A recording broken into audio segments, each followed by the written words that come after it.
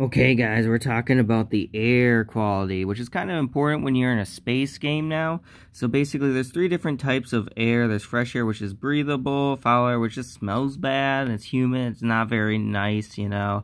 It's kind of bad, but however it does eventually turn into deadly air, which is unbreathable, and you'll begin to suffocate. However, one of the more important things is basically that these different ships can go ahead and have their own air bubbles, which overlap sometimes.